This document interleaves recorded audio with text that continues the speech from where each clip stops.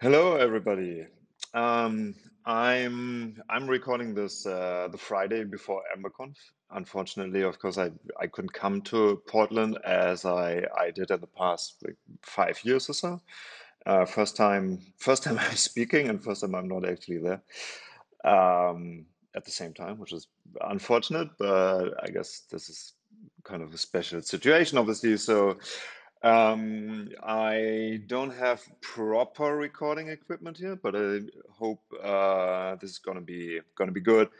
And let's get started. So, welcome to my bonus conf talk, Decorators in Depth. I'm Marco.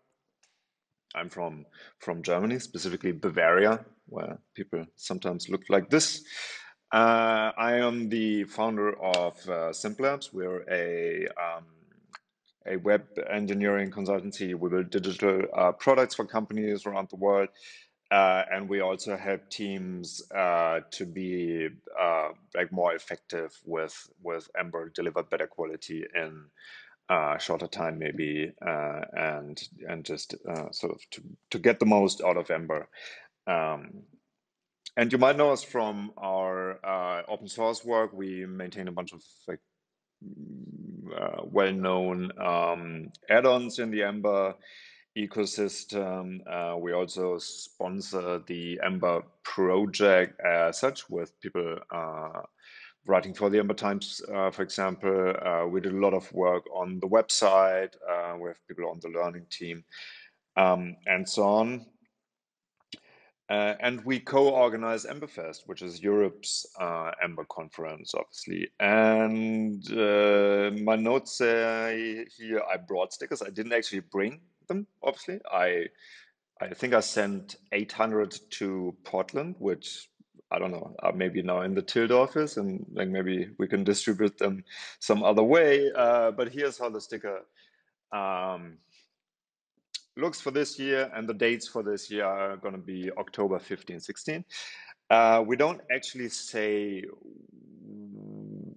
what the host city of the conference is. As every year, sort of, we have this sticker with a background that sort of gives some visual hints on the location, and then we let people guess. It's like our poor man's marketing strategy. I think it worked pretty well in the last years. And yeah, see whether somebody let's see whether somebody can guess this year's host city. We will, of course, reveal it soon, but I guess at the moment it's not even clear whether everybody will be able to travel anywhere in Europe in mid-October. Hopefully, yes, but we will hold off a bit until the situation smooths a bit more. Um, so I have some opening story for the talk, which doesn't really work anymore. I'm still going to do it though, because I couldn't really come up with anything better. So this is actually, like I said in the beginning, it's the first time I speak at EmberConf, right? And the joke that I want to make is that it's the first time that I'm speaking, and I almost didn't make it to Portland. Now, of course, I actually didn't make it to Portland, but let's still sort of go through the story, because besides Corona, there's actually another reason why I would almost not have made it to Portland if Corona hadn't happened. At all. And that has to do with this thing, the Electronic System for Travel Authorization, called ESTA, which is what all of the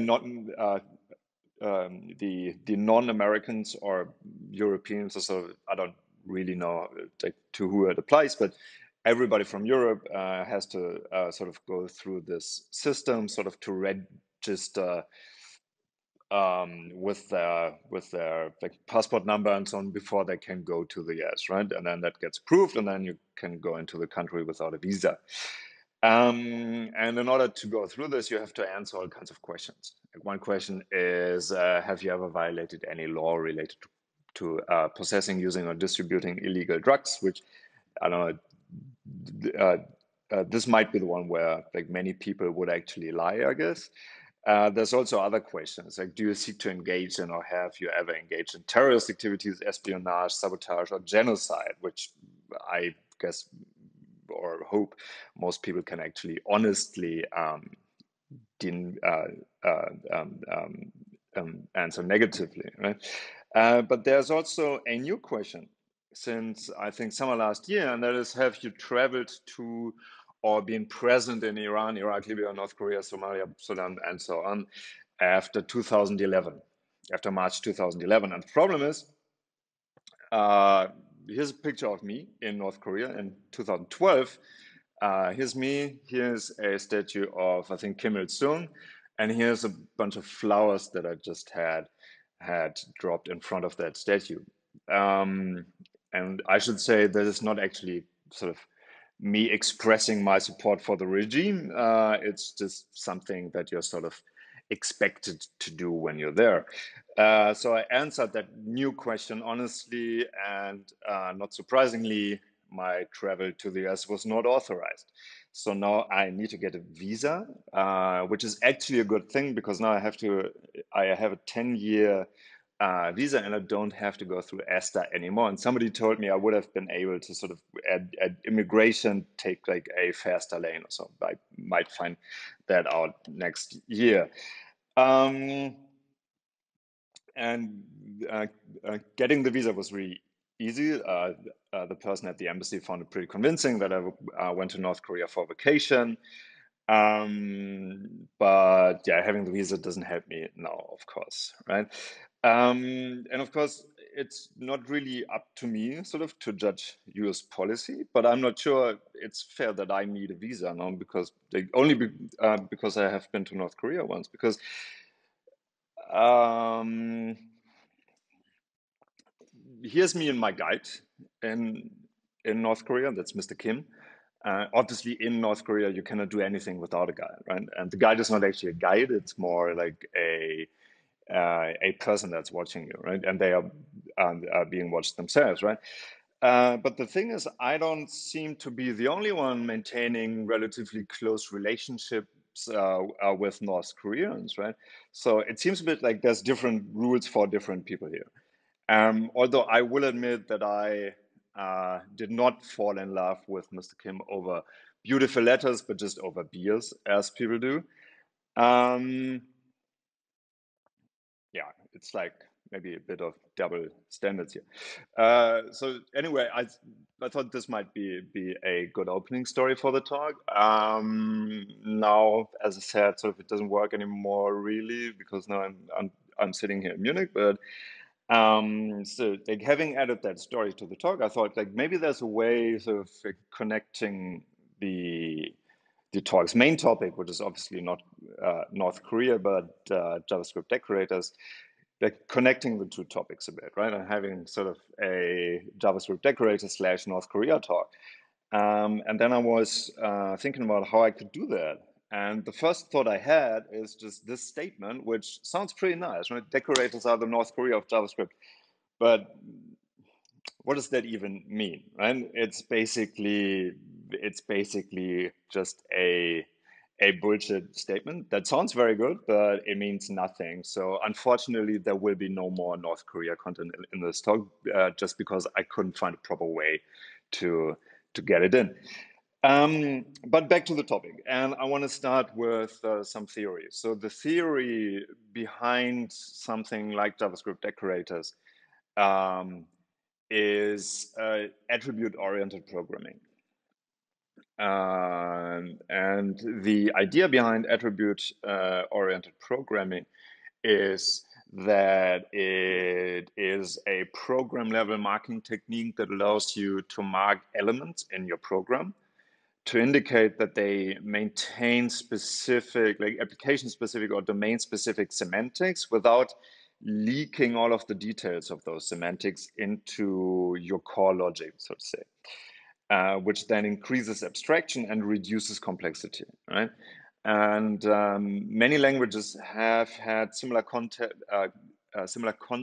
for quite some time. For example, in Java, you have attributes like deprecated, which allows you to mark a specific thing in your code, like a class here, as deprecated. Of course, you could also do more sophisticated stuff. So here's an example from Hibernate, which is a very popular object relational mapper in Java. And here you see we use the entity attribute and the table attribute, ID attribute, and so on, to sort of define how the mapping from instances of the employee class to a particular database table should work, or other way around as well, of course. But the thing here is we're not leaking any of the details, like any of the sort of internal mechanisms of this mapping into the application code, right? We keep it relatively clean because we just sort of attribute the elements with the respective attributes without sort of revealing how those work internally.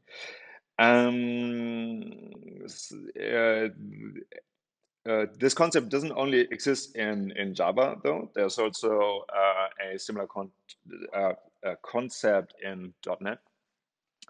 So here, for example, we're using JSON property attributes to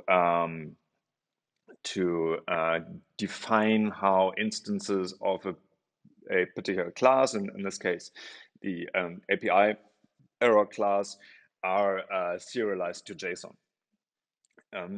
And again, without leaking any of the details of the serialization process sort of into our application code. When we compare this to what we have in Octane, then it's obviously similar, right? So here we use the track decorator to mark the count property as tracked. So the template re-renders when it changes. And we use the action decorator to make the increment and decrement methods work as actions. So again, without leaking any of the details of these decorators or the concepts behind them into our application code, right? We just say the count property should be tracked. We don't care about how that works internally or what tracking even means, sort of. That's not a concern of our application, but that's a framework concern. So there's no point sort of leaking any of the details of the concept of tracking or the concept of making a method available as an action or work as an action into our application code. So we want to hide all of that, and we do hide all of it behind that decorator. So this is how JavaScript decorators fit into sort of the general concept of attribute-oriented programming. So you add attributes to the code to express additional semantics while hiding all of the details. But later we will see there's actually a fundamental difference between JavaScript decorators and attributes in other languages. We will look into that in more detail later. Sort of on the surface, it's sort of the same thing, and it's meant to serve the same purpose. The insights sort of are a bit different, but for now we can ignore that.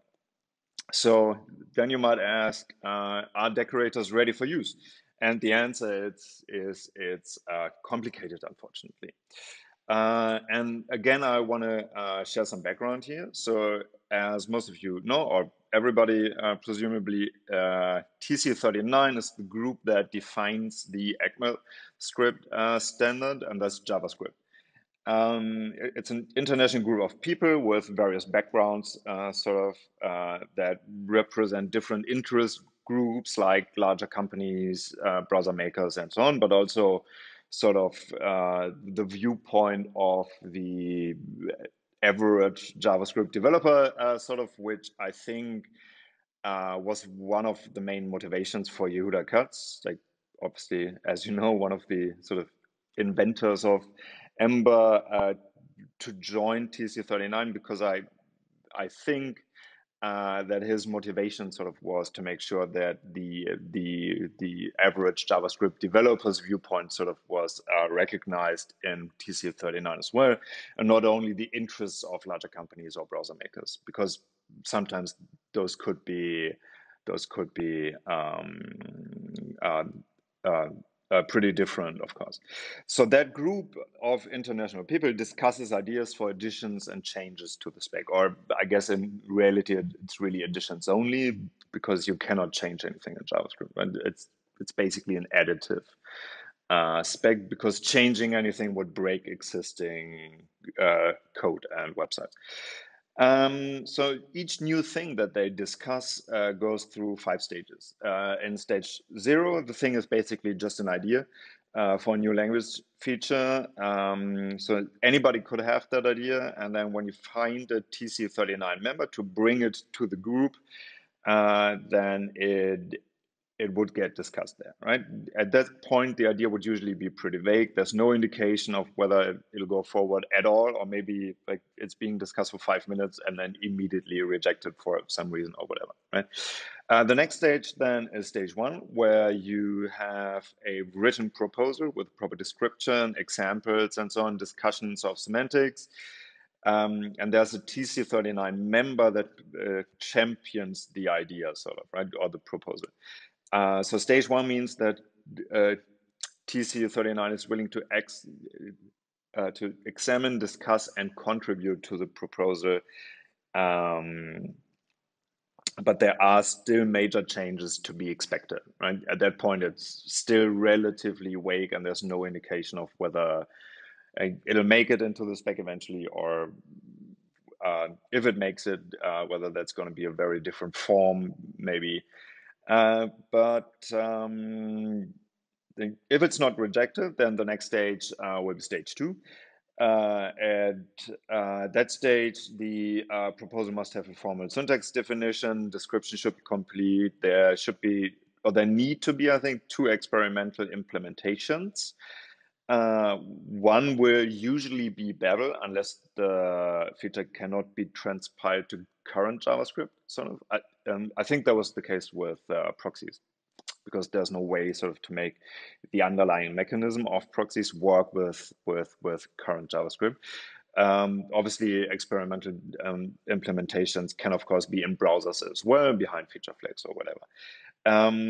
At stage 2, a proposal can still be rejected. So it's relatively far in the process, but there's still no guarantee it'll make it. The next stage then is stage 3, at which point the spec text needs to be complete. There need to be there need to be 2 fully compliant implementations. Again, one of them would usually be Babel. And at this point, the proposal can be expected to be added to the spec, and changes should only be made when critical issues occur. And that's why stage 3 is sort of the important stage, right? Because at stage 3, you can expect the thing to be added to the spec eventually in only slightly modified form. So stage 3 proposals are pretty okay to use in general, right? While everything before or below stage 3 is not really okay to be used, because there's no guarantee it will actually make it to the spec, and there's no guarantee that if it makes it to the spec, it will be in the form that like in its current form, sort of, right? So yeah, stage 3 is the one that you want to keep in mind, because that's sort of when you're building on relatively solid ground, sort of, if you're using something in stage 3. The next stage is then stage 4, which is basically just like a stage that something goes into while it's sort of waiting to be added, but it's already decided that it will be added, right? So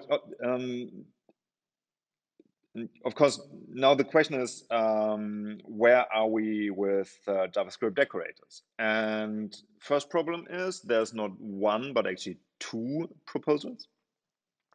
Second problem is one is in stage 1 and the other is in stage 2, and obviously that means that none of them is final or complete, right?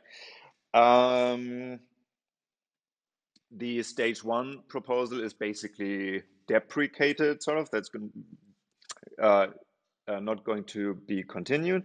And the stage 2 proposal is in stage 2, which means it's not done, right? It might still change relatively significantly.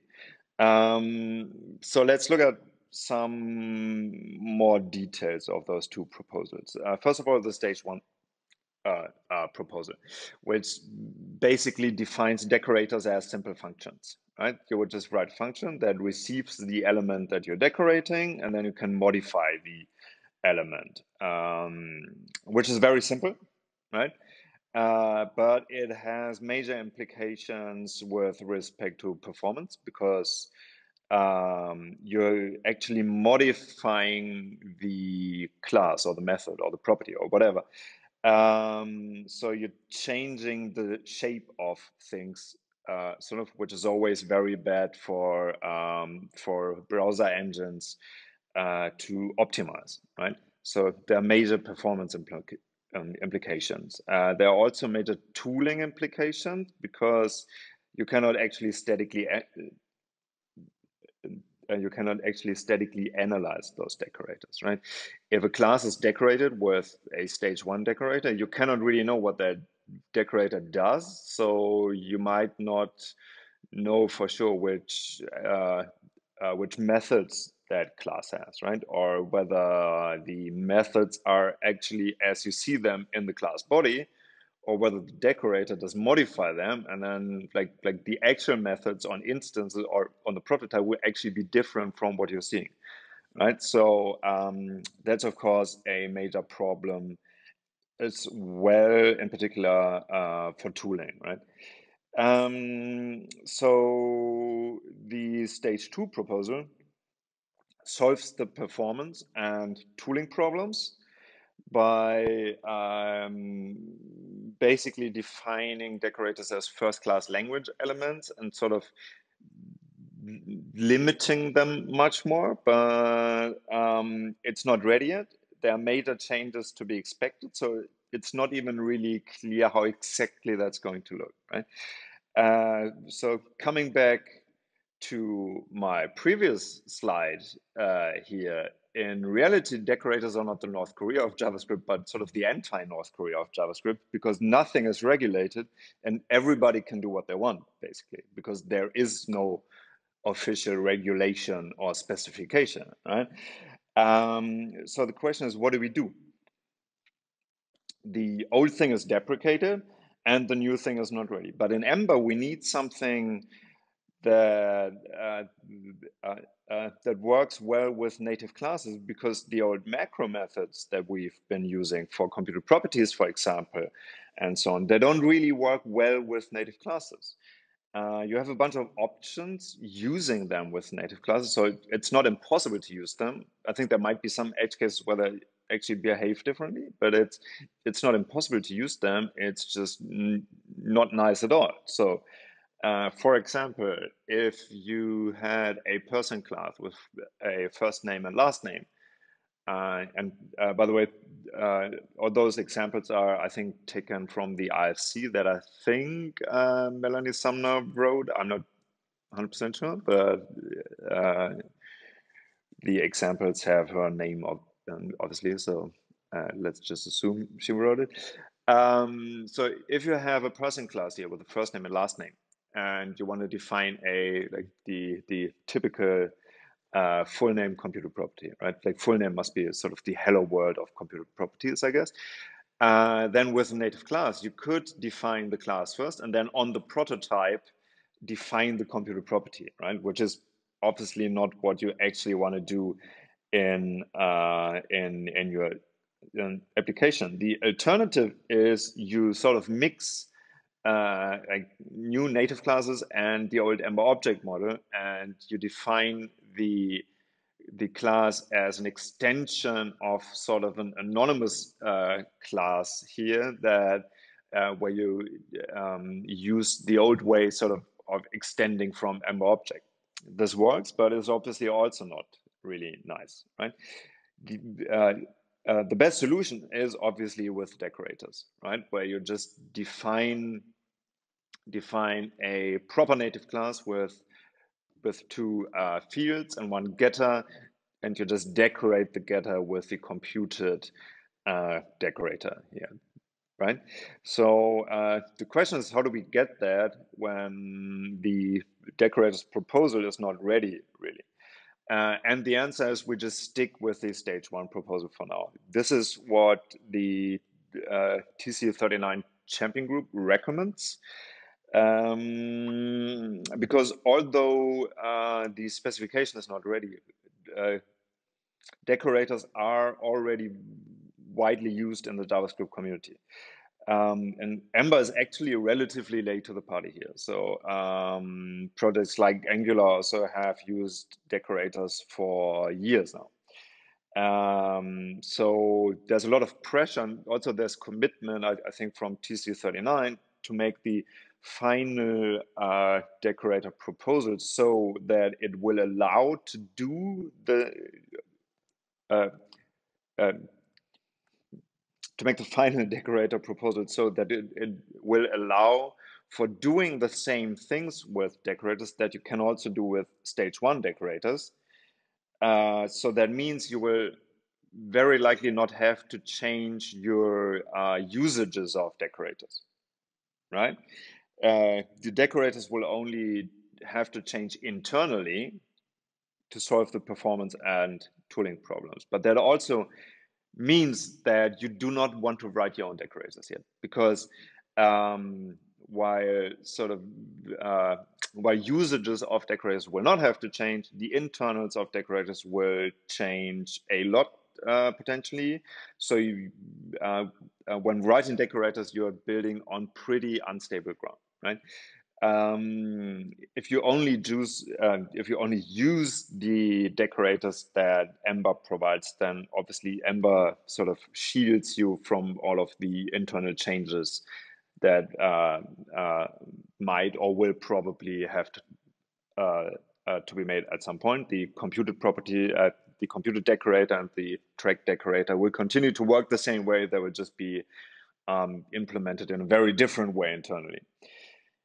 One thing though is that in app code, you would usually, or there's usually not such good use cases for decorators anyway, because as we saw in the beginning, the purpose of a decorator is sort of making something available while hiding all of the details of that, right?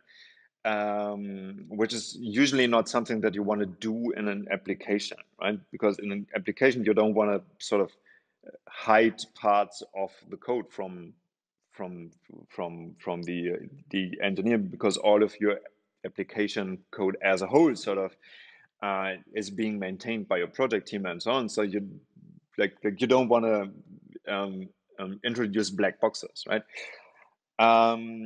It is, however, of course, something that has a lot of value for frameworks like Ember, or maybe even for add-ons.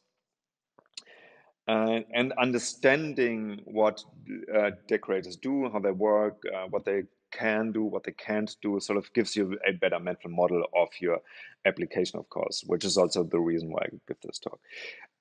So let's look at the stage 1 proposal in more detail. We will basically ignore the stage 2 proposal for now, because it's unclear how it's going to work eventually. So we will focus on the stage 1 proposal. And like I said, the stage 1 proposal defines decorators as simple functions that modify the element that they are decorating. And that is also coming back to a previous point, that is that main difference between JavaScript decorators and attributes in Java.NET. Because while attributes in Java and .NET only add metadata sort of to the elements that they're attributing, JavaScript decorators actually modify these elements, right? So with a JavaScript decorator, you could actually modify a class, for example, where while an attribute in .NET will only add metadata to that class, so that at runtime you could reflect over that metadata and sort of do certain things then. Right? So that might, of course, be different in the stage 2 proposal, but for now, that's really the main difference, that a JavaScript decorator will actually modify the thing that it is decorating. Doing that, though, is relatively simple. There's basically two cases. There's the case where you are decorating a class, and in that case, the decorator is a simple function that receives the class constructor as its argument. You could also, of course, decorate a class member, in which case the arguments for that are the prototype, the name of the member, and a property descriptor for the property you are decorating.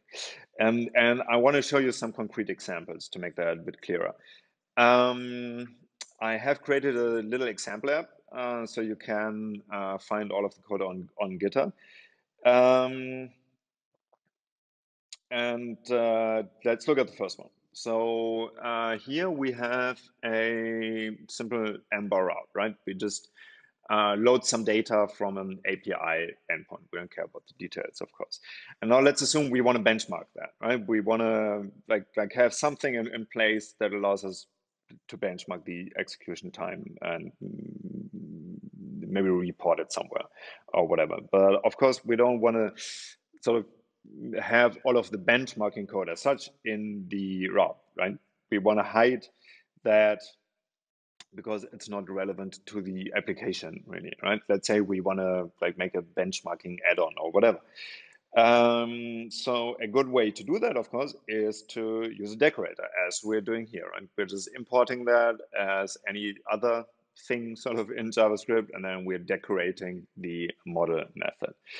And as I said before, the decorator using the stage 1 proposal, the decorator is just a simple function that takes the prototype, the property name, and the property descriptor for the property we're decorating as arguments. And what we're doing here is we're simply remembering the original value of the property descriptor, which is the original implementation of that method, and then we replace it with a wrapper, right?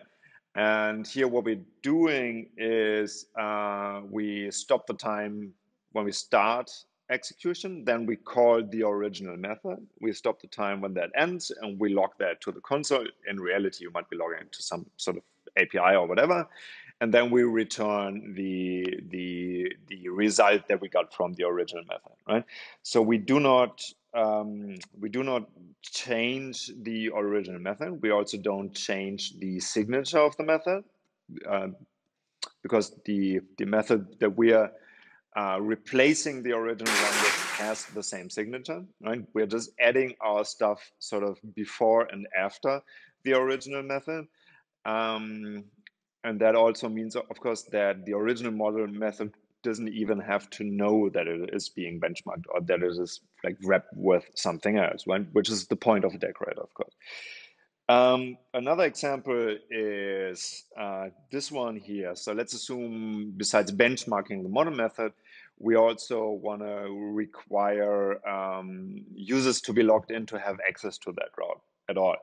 And by the way, this is a sneak preview sort of what a version of Ember Simple Auth, which we at Simple Labs maintain, without mixins could look like, right? You can use mixins with native classes like relatively easily in Ember, but it's not really great, right? In the current version of Ember Simple Auth, you would just mix in the authenticated route mixin into this route that you're defining here. But with a decorator, it's even a bit nicer and sort of has a more modern look as well. So what we do here is we just import the authenticated decorator and apply it to the route class, right? And again, the decorator is a simple function that takes the class constructor as an argument, and we do a similar thing here to what we did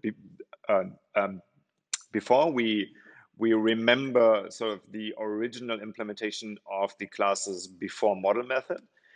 And then we replace it with our own method. And what we do in that method is we get a session or the session service. We check whether the user is logged in. If it's not the case, we just transition them somewhere else. In this case here to index would probably make more sense to transition them to the login route. And if they are logged in and there's an original implementation of before model, we just call that, right? So again, we are adding sort of relatively complex logic with a very simple mechanism, and we are hiding all of the details. We don't change the original before model method. So I think this is a very nice example for how decorators are actually a pretty good way of making functionality in add-ons available for Ember applications. Obviously, those examples are sort of made up. They don't really have any sort of real value. It's just for illustration purposes here. So I also want to look at two examples from Ember itself. And if we look at this this piece of code here from previously, again with a component that has a tracked property called count, and then two methods that we decorate with the action decorator, so we can actually call them as actions from the template. So how does this work? And first of all, let's look at the tracked decorator. And this is not really the code from the Glimmer code base. It's sort of the essence of the code, right? But here you see that we have a function here that takes the prototype, the property name, and the property descriptor as arguments, right? Because it's a stage 1 decorator applied to a class member.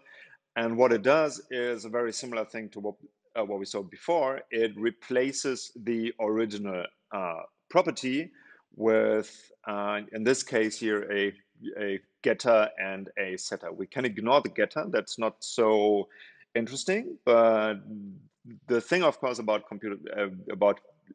tracked properties is that whenever a tracked property is modified, then the template re-renders, right? And you see how that works here in the setter, where whenever the property is set, the property to change callback will be called, which is sort of an internal callback in Glimmer, which sort of triggers a re-render, right? So that is basically how the tracked decorator inside of Glimmer works. It just replaces your original property with sort of a wrapper property that will make sure that whenever the property is set, and internal callbacks are sort of in Glimmer is called, which will then trigger a re-render. Next, let's look at action. And as you all know, the main thing about actions is that they are closures that are already sort of pre-bound to the correct context, right? So you can just call them as a function, and they will be running with the correct this binding, sort of, right? So basically, besides a bunch of other things, like you see the dotted lines here, basically are like relatively big parts of the actual code that are left out here. But sort of one of the main things that the action decorator does is it binds the method you're decorating and assigns it to a hash of actions, right? And that allows you then to use like the method as an action from the template. So this is decorators in Ember. They are a great way for abstracting logic that is non-essential to your application, but that is maybe only essential for the framework or only essential for some other system sort of you're using. But there's no stable spec, which means you don't want to write your own unless you have lots of time and lots of willingness sort of to potentially rewrite lots of the internals of the decorators you're writing. And that's all that I have. Thanks. Unfortunately, I can't take questions. Unfortunately, I can also not talk to people sort of after the talk or in breaks or whatever. But we'll repeat all of that, I guess, next year in Portland or at Emberfest in Europe this year. Thank you. Bye bye.